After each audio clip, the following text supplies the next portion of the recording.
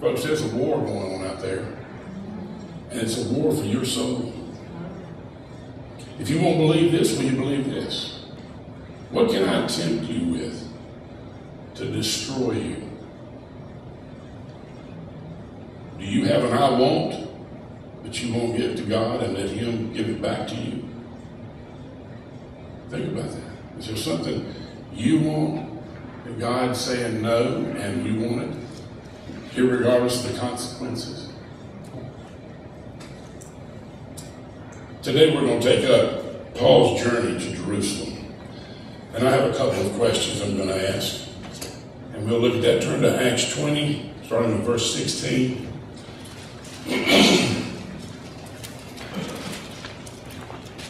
Paul is sailing around the Mediterranean, and he's going from one city to another, and he's preaching the gospel and preaching the word and to the Gentiles and the Jews.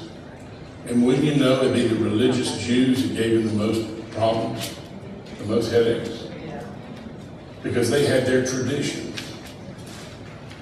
This is the way we've been doing it for all these years, and we're not changing. And everything in the Old Testament pointed to Jesus Christ, the Messiah, and yet they couldn't see it. Even Paul did a wonderful job of collecting those Jewish converts to Christianity and putting them up to be killed. Did a great job because he was a Pharisee of Pharisees. And he went about doing what he thought was right before God, and then God got his attention on the road to Damascus and changed his entire life and his direction. So, in Acts 20:16, we pick up that Paul had decided to sail past Ephesus in order that he might not have to spend time in Asia, for he was hurrying to be in Jerusalem, if possible, on the day of Pentecost. And from Miletus he sent to Ephesus and called to him the elders of the church. And when they had come to him, he said to them, "You yourselves know from the first day that I set foot in Asia how I was with you the whole time, serving the Lord with all humility and with tears and with trials which came upon me through the plots of the Jews, how I did not shrink from declaring to you anything that was profitable and teaching you publicly and from house to house, solemnly testifying to both Jews and Greeks of repentance toward God and faith in our Lord Jesus Christ." That's the message, people. That's it, bottom line. "And now, behold, bound in spirit, I am on my way, bound in spirit, bound by the Spirit. I am on my way to Jerusalem, not knowing what will happen to me there, except that the Holy Spirit solemnly testifies to me in every city, saying that bonds and afflictions await me.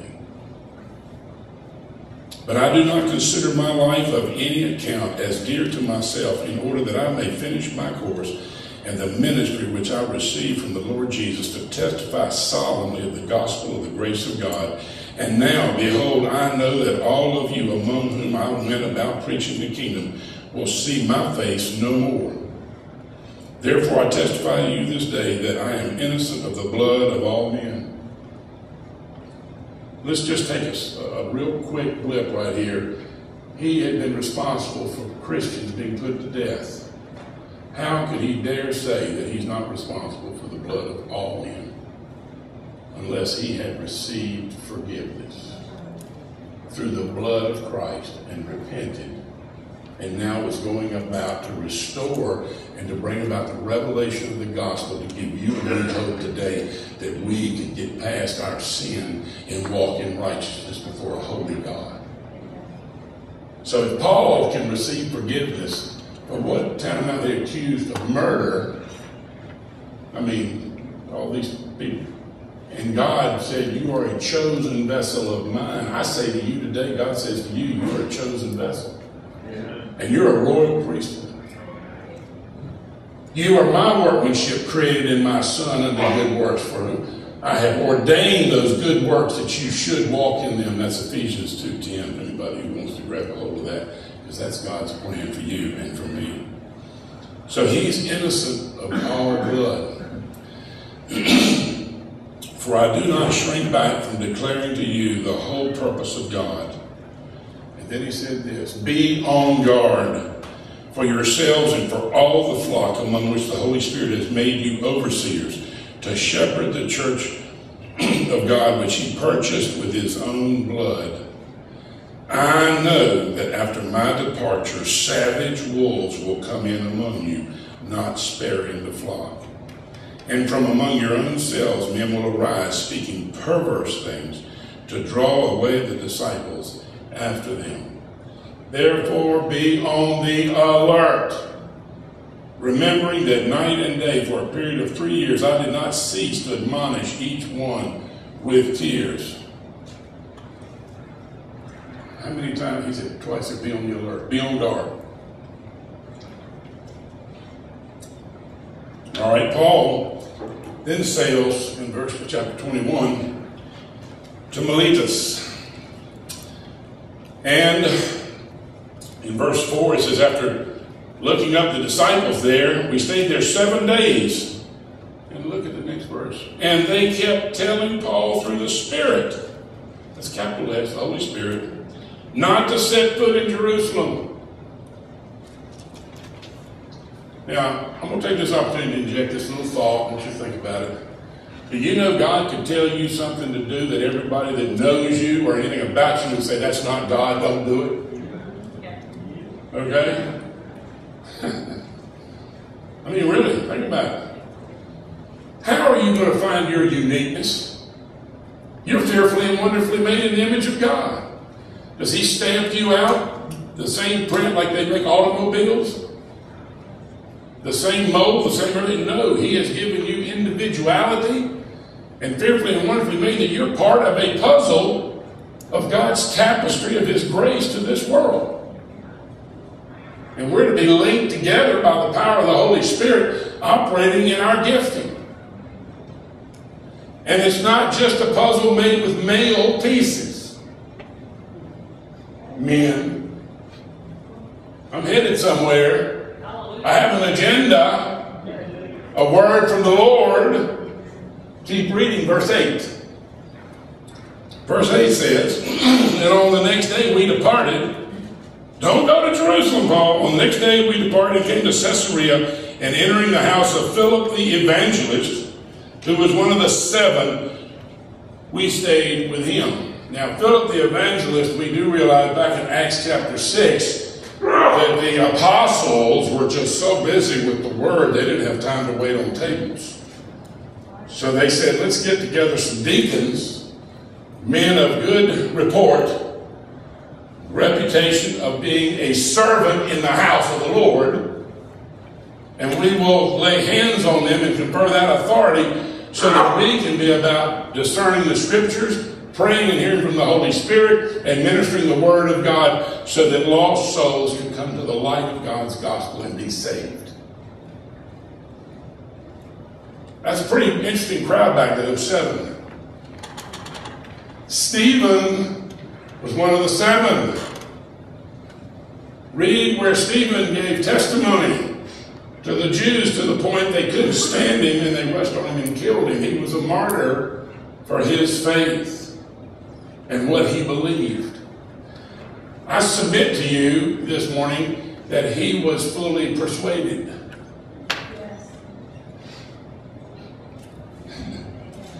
If you don't stand for something, you'll fall for anything. Somewhere you have to drive the nail in your life and say, I'll not compromise. This is what I'm standing on, period. Live or die. I mean, this is what the Bible's saying to the world today. The old rugged cross is being held up, saying, judge yourself to the cross.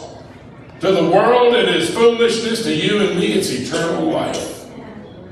And not only eternal life in heaven one day, but thy kingdom come and thy will be done on earth as it is in heaven. We are to be possessors of the land, and we are to take the authority given by God to us as believers to bring his dominion, bring about his will in the earth. So we're small parts of a very important puzzle. I have a poem I wish I had thought to find it and bring it, but it's about a little puzzle piece. And I kind of wrote it about myself because I kind of didn't fit anywhere. Anybody feel like you just haven't fitted or fit? Fitted, fit, oh well, sorry. And because you're peculiar, you're different, you're just not in the mold. Don't put yourself down for that, because that's your uniqueness. That's a divine expression of God's love through you. Think about all those snowflakes. We were talking about this earlier this morning. All those snowflakes, and not one of them is the same as another one. And but then I was talking about the lightning bug. Just how neat it was that God made bugs, and He said, I think I'm going to just light one up. Bing! So you go out at night, there's a lightning bug. I mean, evolution, that primordial soup. Please give me a break. Where did it come from? Everything as we know it had to have a beginning. So where did the primordial soup? God. I'm not going to get real deep. God said, light be, and all that stuff. I'm not going there this morning. But Philip was an evangelist. He's the one that talked to the eunuch. And where did Ethiopia, where did God send the word through that eunuch back to Africa? I mean, pretty interesting. We don't know what the other 5 deacons did. It's not recorded here. I looked up and couldn't find anything. But then, I'm going to read verse 8, then I'm just going to keep right on going and show you something here. And on the next day we departed and came to Caesarea, and entering the house of Philip, an evangelist, who was one of the 7, we stayed with him. And as we were staying, therefore, for some days, a certain prophet named Agabus came down from Judea. Oops, I skipped a verse. Who's following in your Bible and saw that I skipped a verse? Raise your hand. All right, now, didn't it sound really good what I read right straight through? Everything was the continuity. But for some reason, the Holy Spirit interrupted Himself with a fact. Now, this man had 4 virgin daughters who were prophetesses. Let's just think about that for a second. Why in the world would that be mentioned here when we're talking about Paul and his journey and everything else? It was a fact that the Holy Spirit wanted to present to you and me today. Number 1, that he had 4 virgin daughters. And number 2, they were prophetesses. They spoke by the Holy Spirit of God. Now, ladies, there are no limits to the authority that God will give you to operate in the gifting that He's called you to walk in. There's 2 things. You're going to have to die to find out what it is, to your will. Okay? That you're going to have to die to your plans. Because God has a plan for your life. And men, I'm saying that to you too. And also I'm saying, girls, keep yourself pure for your wedding day. Men, keep yourself pure for your wedding day. I can't encourage you enough to the garbage that many counselors deal with because of premarital sex and all the things that come along with that. And as Paul said, from murder, he could be forgiven of that when we miss God and we're tempted and our flesh leads us down a path that we shouldn't go, and we know we shouldn't, and yet we do. There is forgiveness and there is restoration for that. I want to give that message of hope, but I also want to say, if you want to hear from God and be directed by God, you've got to be holy. Holiness. You've got to walk holy and circumspectly before the Lord. Is there any limitation to what God will do through you? No. You limit God. Is He going to do some great and wonderful thing? He may not.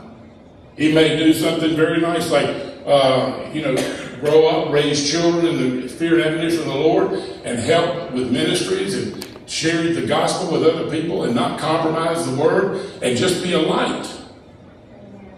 Then again, He could send you to Africa, China, to some other place.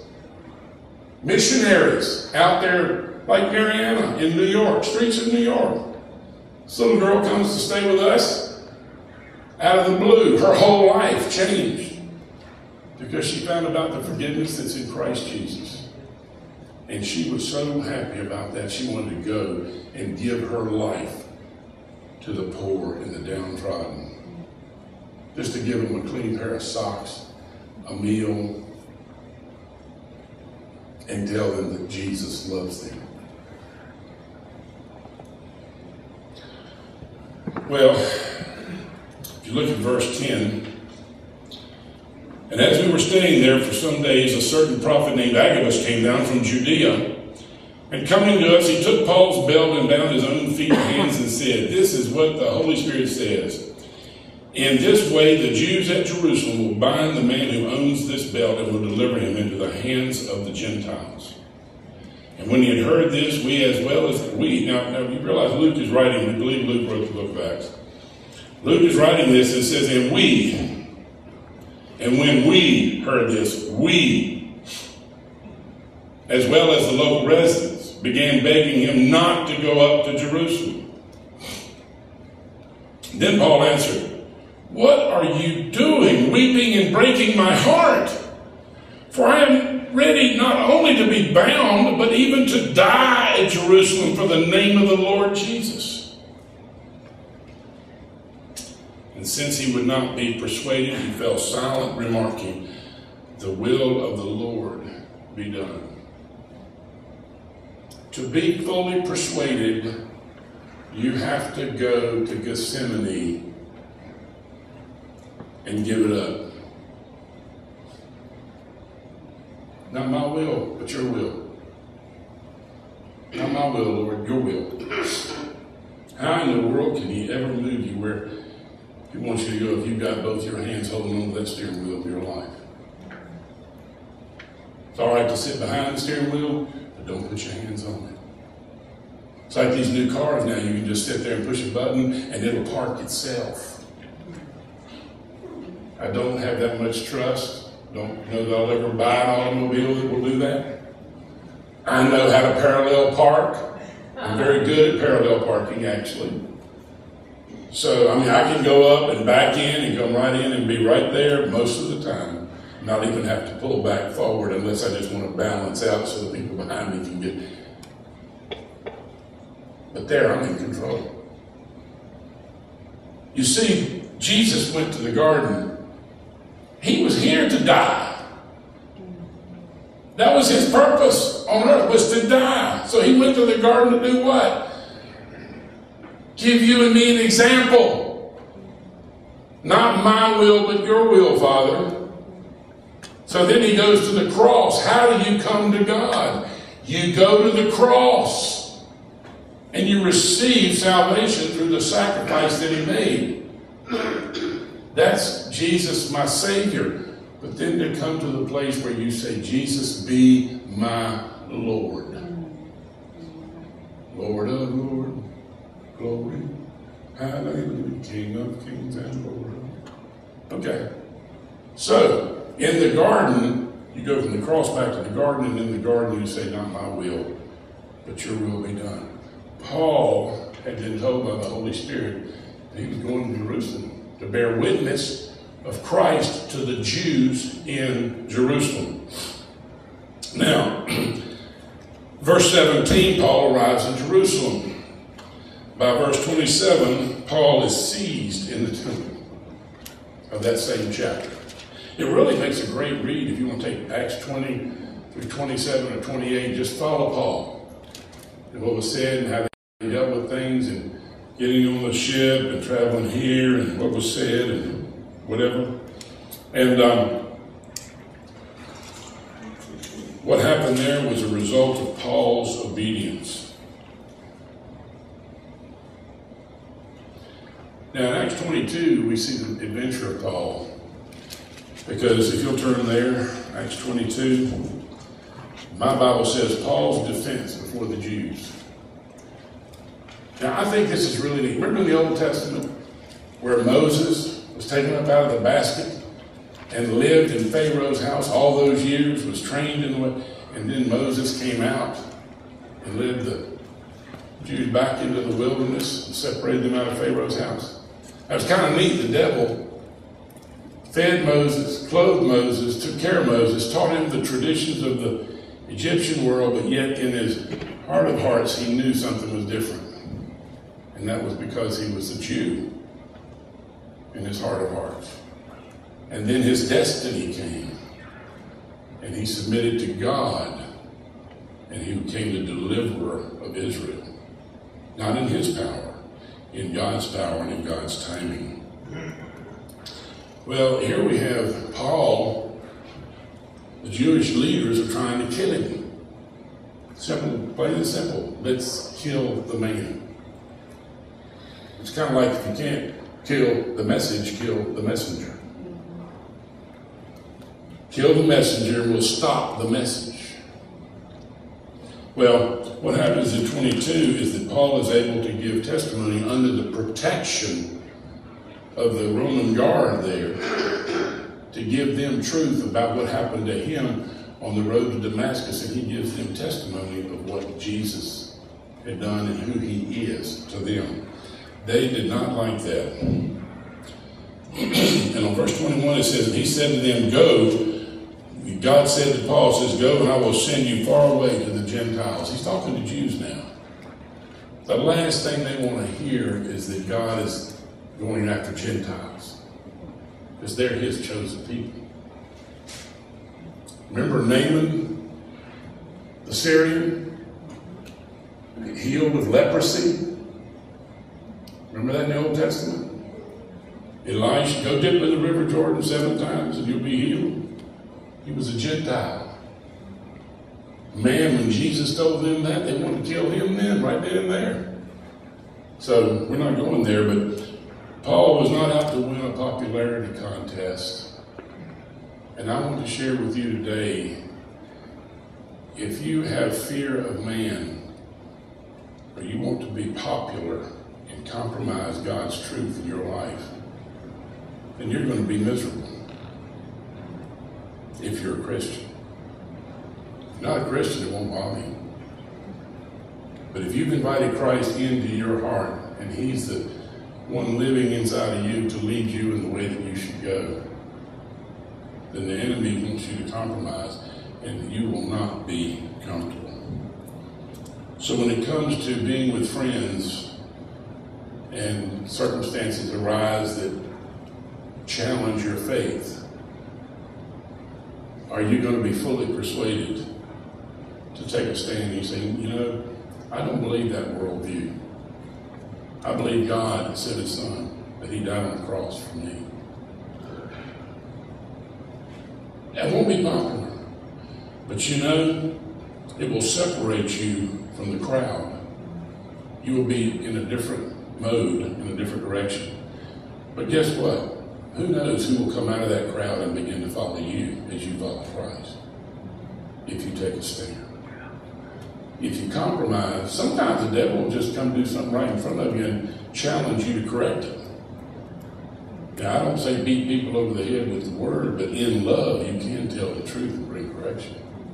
See, I don't agree with that. So, what we find there is that he's gone before the chief, the council of the Jews. And then in Acts 23, he's gone before the chief priest and the council. And then in Acts 23, this is what comes out of obedience, people. If you obey, then God's going to have a power to direct your path. And things that you think are accidents will be divine appointments in the direction that he's got your life. So in that, Paul ends up appearing in verse 11 of 23, if you look at that, it says, the very night immediately following, the Lord stood at his side and said, take courage, for as you have solemnly witnessed to my cause at Jerusalem, test, will you obey me and go to Jerusalem, even though the Holy Spirit's letting you know what's going to happen to you in Jerusalem? Obey me, says the Lord, and I will watch over you and I'll protect you. Okay? Then right here, Jesus appears and says to him, so you must witness at Rome also.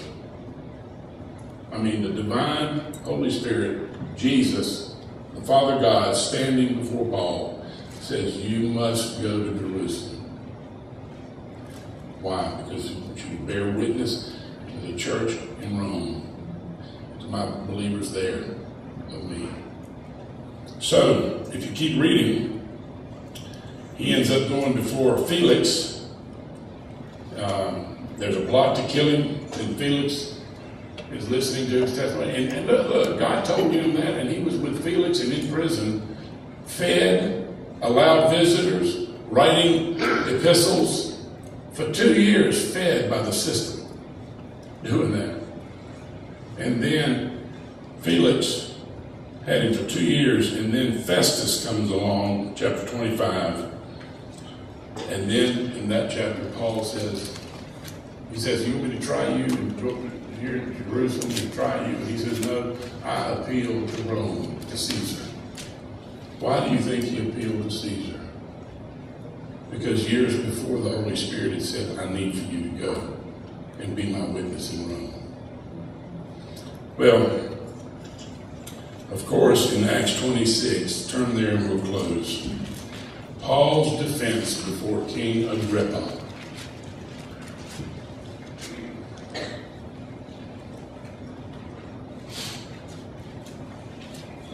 This message is about being fully persuaded. There's compromise everywhere. There's negotiation. The world does not know how to function without give and take. I just want you to know there's no give and take with God. There's no compromise with God. It's either all or nothing. I just want us to understand that this morning. It's either all or nothing with Him. And bottom line is, do we trust Him to be the Lord of our life and direct our path? This is a process, okay? Understand that. In verse 27 of Acts 26, it says, King Agrippa, do you believe the prophets? I know that you do. And Agrippa replied to Paul, in a short time, you will persuade me to become a Christian. This is the almost persuaded witness. Are you fully persuaded or almost persuaded? And Paul said, I would to God that whether in a short or long time, not only you, but also all who hear me this day might become such as I am, except for these chains. And the king arose, and the governor, and Bernice, that was his wife, and those who were sitting with him, and when they had drawn aside, they began talking to one another, saying, this man is not doing anything worthy of death or imprisonment. And Agrippa said to Festus, this man might have been set free if he had not appealed to Caesar. He sealed his fate by obeying God.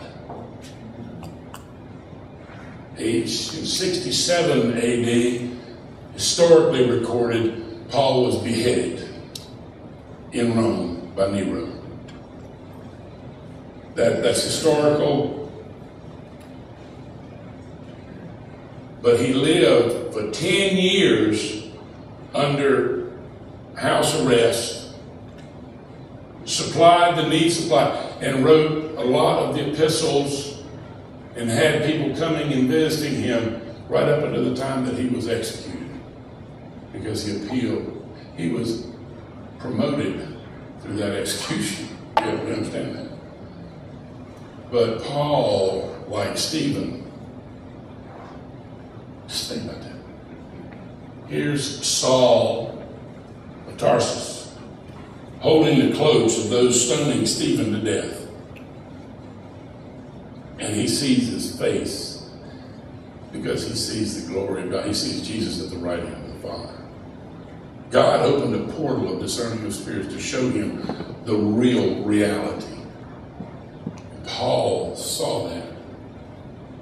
And God set him up when he went on the road to Damascus.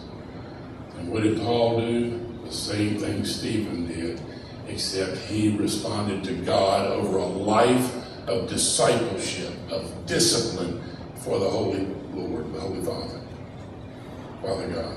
And because of that, you and I have the epistles to read, and that we can say, I believe the Word of God is without error. I believe the Word of God is divinely inspired. And that makes me a square in the world. But I'd rather be a square in the world and be right before a holy God who holds the keys to death, hell, and the grave, knowing that through that blood I escape eternal separation from God, and I will forever be with Him. Let's pray. Father, in Jesus' name, we thank you for your word. We thank you for the truth of your word. Father, we just today purpose in our heart to forever settle it. And we're fully persuaded, come what may, no temptation will come our way that you have not given us a way of escape. Father, we ask to help us, Holy Spirit, to be bold witnesses of your truth as revealed through the Word of God and expressed through us, divine vessels of God's mercy and grace. Father, let us give your word in love and to be good deeds in truth, worshiping you. Father, we ask that you put the lost in our path, that we might share your love for them, and that you would have many more souls in your kingdom because of my life, because of the lives of those here in this room today. In the precious name of Jesus. Amen. Sheila, if you'll come up, we're doing an invitation. Go ahead. You want to say that? Oh, you want to add something? Okay. You're as old as you want to be. Amen. I want to be younger. I think younger and without limits. Amen. All right. Thank you so much. Well, we want to welcome our visitors and everyone else that's back. We've been gone for a while, traveling the world. And we're just glad to have you home. We're glad to be here today. And praise God. Hey, brother. Good to see you. God is good. All the time. God is good. Turn to Acts chapter 21, 22 in there somewhere, and I'm going to eventually get to that message. There are a couple of things I'd like to share before I do. And excuse me, I'm sorry. Let's see, I made a note to myself, if I can find it in here, because I wanted to add something. Oh, here it is. I wanted to add a comment to the dream that was read here, Marie, what you shared there, about things that seem right to us, and pray about it because it can be destruction. And I was just that's the one that I think it was the second song. And we surrender to your sovereign will. I think that scripture, that dream and everything, anything that's going on in your life, that you've got plans or whatever, you need to take it to the cross. You need to take it to that old rugged cross. That's the benchmark of your future and God's plans for your life. And I couldn't help but think about the positive and the negative of the dream in the respects that there are a lot of things that we're burdened over because of us, what we've done or trying to do or want. It's not gone before the cross, and it's not in God's will, and yet we're still trying to make it what we want. And we're not willing to let it go. Then there's other things on the positive side, that God is working a work in you in obedience to stand and to be immovable in your faith, to be delivered into that plan and purpose God has. I call that a birthing process, and it's a patience process. Remember a few weeks ago, Judy ministered on the fruit of the Spirit, and there was love, joy, peace, and then there was that long suffering. And in that long suffering part, that was also the short word for long suffering is patience. Okay, so she said, and Carrie Brown, Carrie, thank you so much for that analogy about the first three getting on base and long suffering and patience is the cleanup batter. It's the fourth one listed there. It kind of brings it all home in your life. So we just thank God for allowing him to take us through circumstances, because he will never leave you. He will never forsake you.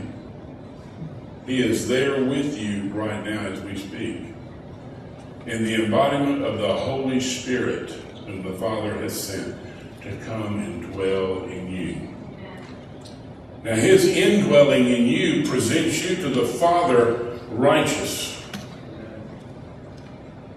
covered in his blood, washed as though you never had sinned against him.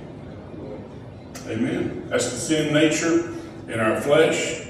And how many remember last week I was sharing on the message about seeing into the unseen, walking by the Spirit, and not by the natural circumstances that are in your life? That doesn't make a bit of sense. That's not logical. But then I don't know a whole lot in God's Word through revelation that is logical. It's a faith book. You believe and then you see. The world says, let me see it and I will believe it. Okay, so we're operating, how many of y'all know we're operating opposite of the world? Amen. You know, there are a lot of churches out there that are preaching a compromised word. They're not preaching the biblical truth of the Bible. Basically, they're lying to a lot of people. You know what a lie is? I think it might be the opposite of the truth. Is that a good definition? Could it be a twisting of the truth? I think all of us are walking in some areas in our life. That's why we're growing up spiritually. We're walking in areas where we have a lie from the devil that we believe, and it controls us. Because we give it power through faith, through belief. And it's there to do what? Destroy you. There has to be a benchmark. There has to be a standard. There has to be something that you're willing to nail your entire existence on. And I just think that song, Patricia, was very appropriate. Because the cross is the benchmark. God drove the principle of eternity past and future in the cross, in the ground. And then he dripped his blood through the shedding of the righteous one's blood, God's blood. That's why the virgin birth is so important. You know, there are a lot of people that don't believe the virgin birth. They still believe God, they can believe Jesus is his son, but they figure that it's had a carnal beginning and not a supernatural beginning. And I shared with you last week, part of the ministry of being led by the Holy Spirit, that you had to believe that the Word of God is infallible and without error. It's the inspired Word of God. Period. Now, my logical mind says, wait a minute, it was written by what? 60, 70 writers over a period of several hundreds of years. Well, actually, thousands of years. And so it was, you know how I handle that question in my mind? If God can create a universe, he can write a book. Amen. So we understand he can write a book. If there's an error in there, that's his concern, it's not mine. If he says it, then somehow I've got to wrap my mind around the fact that I'm his creation. He made me in his image, and he loves me. However, I have a problem. I have a sin nature, a fallen nature that wants to, like Paul said, why do I do the things I know that I shouldn't do and don't do the things I know that I should? Is it I that doeth them, nay, but it is sin that dwells within the members of my body. So Paul was saying, I got a war going on inside of me. And they are the sons of God are led by the Spirit of God. So we want to be led by the Spirit. Of course, last week I was sharing about being led by the Spirit and how the Holy Spirit will say something and you can either accept it or ignore it. And if you're not listening, you'll miss it. Of course, I shared the testimony of spilling a whole Coca-Cola in my truck because the Holy Spirit said, don't put that there. And it fell over and boom, I didn't even have a sip out of it. And I mean, just something really simple, but God's a practical God. He's interested in you and even the minutest thing. He likes to know, he likes the color shoes you ladies wear. I mean, because he'll tell you, don't wear that. You know, he told me, don't drive that car last week, and I drove it anyway, and I ended up stuck in the most busiest intersection right down the road here, 64 and 280. And the fuel pump died. Had fuel, had but no go. The fuel pump wasn't working. Well, he was, here's what I thought. I'm going to drive the Toyota because Judy was out of town. Okay. I need to drive the Cadillac because I haven't driven it in 3 or 4 days. I need to keep the juices going, keep the tires running, that was a good logical statement, wasn't it? But the Holy Spirit knew a few hours later I was going to be being pushed out of the highway. I was going to end up being taken down the road in the back of one of these vehicle haulers, sitting in my Cadillac waving at everybody like I was in a parade going to get it fixed.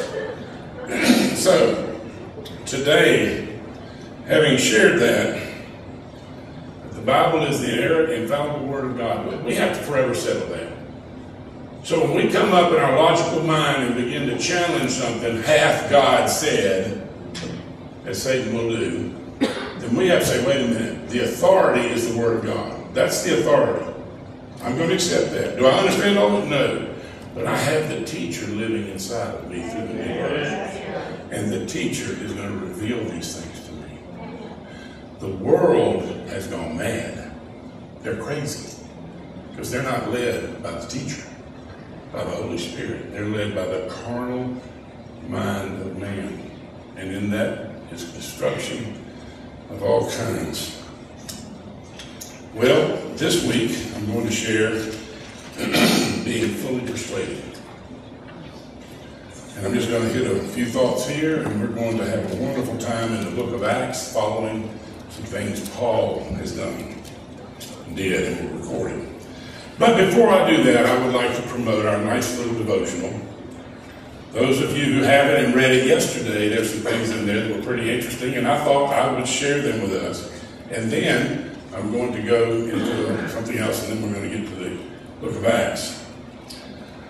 What kind of example are you? This is Saturday, June 9th selection.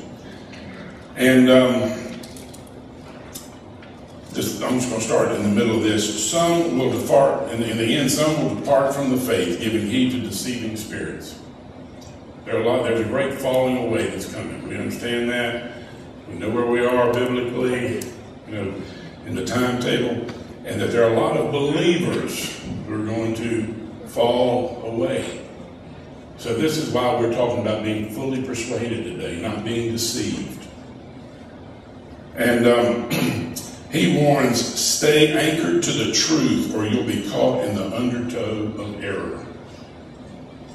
I cannot imagine the young people in here, the amount of, even for myself, just any exposure to media and the messages, the undercurrent of the undertow of the messages that are being put out there.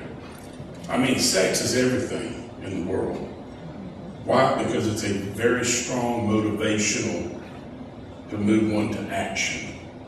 And the advertisers, they know that. So everything has different connotations. Keyed into lust of the flesh, lust of the eyes, and pride of life. Buy that car. That'll make you, pride of life. Look what I've got. I'd like a convertible. Anybody like convertibles? Yeah, I like convertible. It's not practical for me. Okay? I tried to talk Judy into, it'll mess my hair up. And then riding down the road, the sun is so hot. So, we need to be practical about that. But listen, stay anchored to the truth. Here is a fact that should alarm us. 90%. Everybody say 90%. 90%. 90%. About 90%. Okay, listen to this. Of all those who end up in cults, started out in mainline churches. That's a pretty strong statistic. Searching for something. And a lot of churches are given religion, and a false religion at that. So there's so many people out here that are not here this morning because they have rejected the message of the church, and what they've rejected is the wrong message. They need to know the truth, because the truth will set you free. But now listen to this line of thought.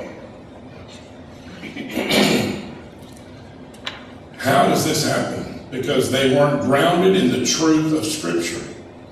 They are like the guy who was asked, "What do you believe?" Think about this. He replied, "The same thing my church believes." When asked, "What does your church believe?" He replied, "Same thing I believe." And when asked, "What do you both believe?" he replied, "We both believe the same thing." Pretty neat little book, I might add. Bottom line, he didn't know what he believed. And there are a lot of people, if you tested in what they believe, what is the firm foundation of your facts? Pastor Judy brought that out Wednesday night in a teaching that she did about the basics of Bible doctrine and truth. We build on those things. Yes, there's a wonderful power of the Holy Spirit. He's moving mightily through the body. He's empowering prophets and apostles and teachers and in the body today to shepherd a flock, to teach and bring forth the word. But every bit of it has to be brought back to the standard of the cross and to the word of God. Now, I have here a little clipping from the opinion of the reader. I've had occasion to write my opinion in there once or twice. And all of us know that recently we had to vote as a state, North Carolina proposition or Amendment 1, as to whether or not same-sex couples could marry one another in our state. I was really disturbed. By the way, we're not afraid to take a stand for truth in this pulpit, through the internet, everything that we're doing, because we're not going to compromise what the Word of God says, okay? So we just want to understand that. So here's an opinion of the reader regarding this, whether or not we believe that the Bible is the inerrant Word of God. I'm not going to try not to give the sex, or I don't have the name because I cut it off.